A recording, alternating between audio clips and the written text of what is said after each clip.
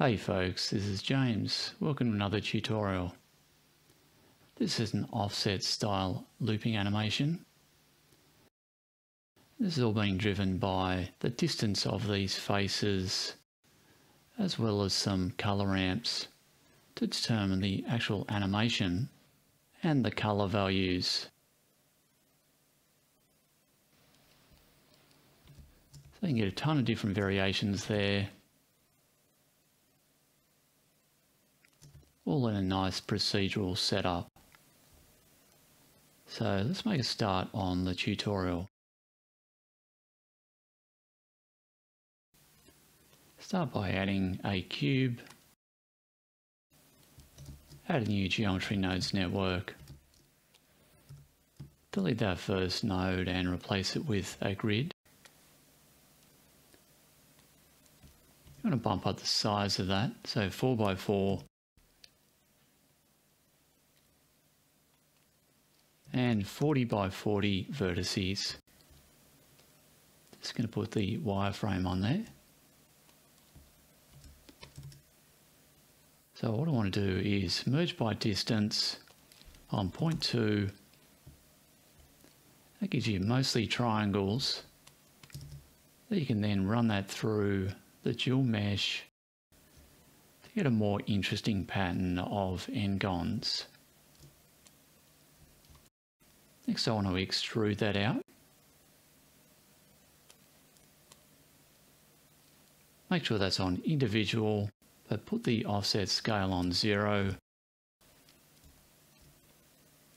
And really you do have the faces on top of each other. You use that as the basis of the inset.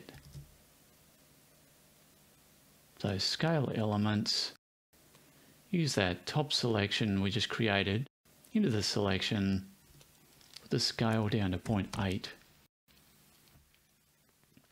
As you can see, that's just giving you an inset on each of those faces. So now I want a second extrude and use that top selection again, and you can see what you're getting there. I can hide the wireframe, outline selected, put the cavity in world mode and valley all the way up.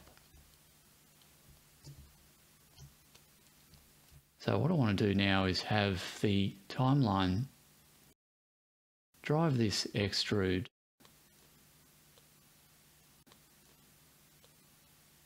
So I want it going from 0 to 1 over a range of 4 seconds. So change your timeline to 0 to 119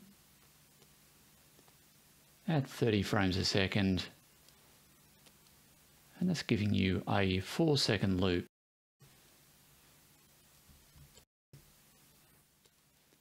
So you want your scene time, and that frame's going to drive this. But to get it into the range we want, you can use a math node and divide the frame by 120. So this is going to equal your frame range. Put that into the offset scale. So by the time you got to 120, it will be 1 in the extrude. Problem is, it keeps going. So Shift D that and change that to fraction. And what that does is basically gives you the value after the decimal point. So when it gets to the end, it'll snap back to 0. Because 120 divided by 120 is 1.0. and it's giving you the 0.0 at the end.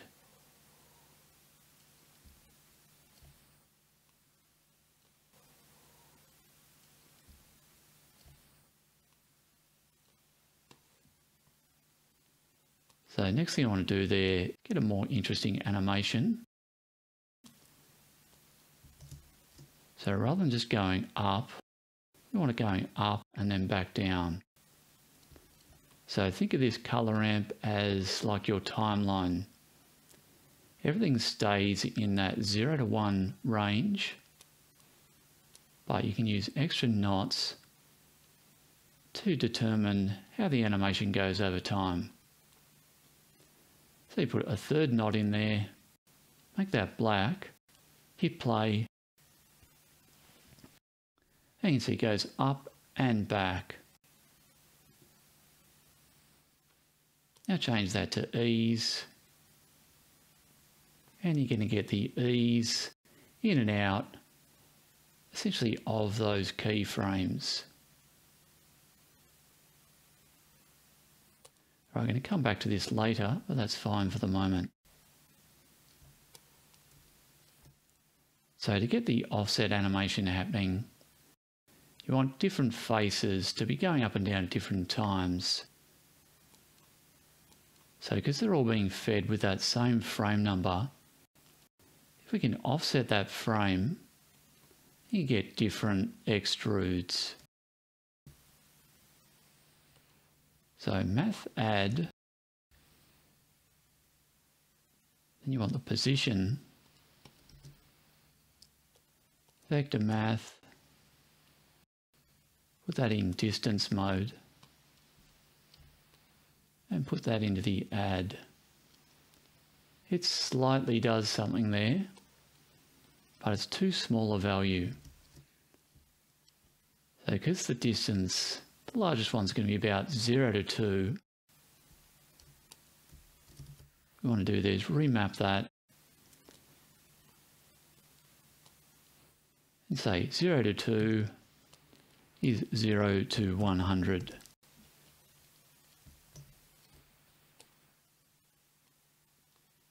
So now, depending on the distance of that initial face, you can see it's getting a different extrude.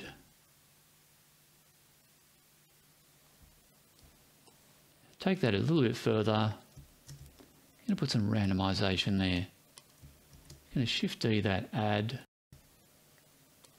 a random value, that 0 to 20.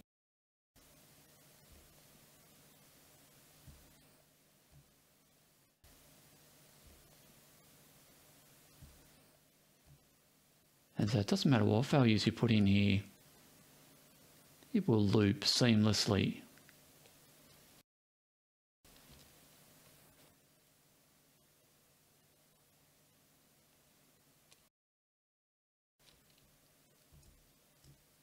Okay, so now I'm going to put some materials onto this. Open up your shader editor. And just going to put that in workbench mode. Let's put some AO on there, 3 and 3. And screen space reflections. Add the default material. Make that a red colour. You see it's not applying it. You have to use a node for that. So set material node, put that on red, and you can see it's changed everything to red. So I want a second material. I'm going to call that top. And I'm going to apply that at the very end.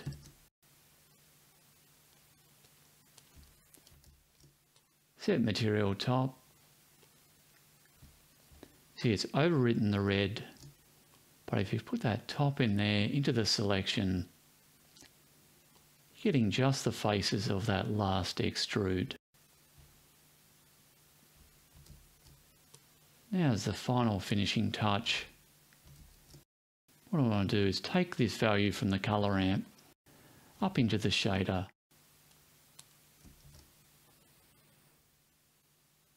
So store named attribute. This is basically creating a custom attribute. I'm going to call it CC. Put it on the face and bring this in here. Now I am actually bringing a colour into a float But it doesn't really matter because it's grayscale anyway.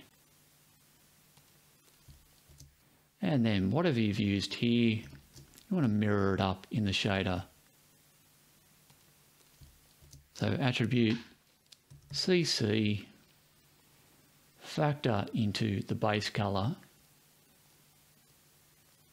And as you can see, when it gets to the top, it's white and black at the bottom. It's basically mirroring exactly what's happening here. I'm just going to put that through a color amp. Just do an orange to a pink. And see the end result. Just make that a little bit sharper.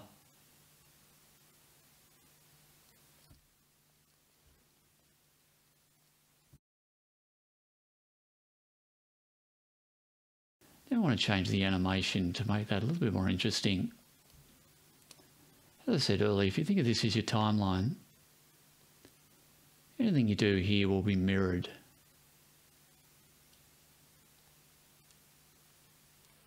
So if you bring those black ones in a little bit, they'll actually sit there at the bottom.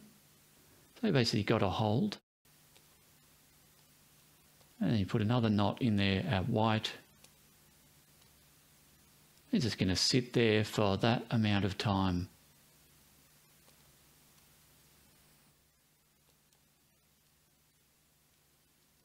So you can get all sorts of variations out of that. You can even have that coming back down and up again. Okay, so that's the end of the tutorial. Thanks for watching.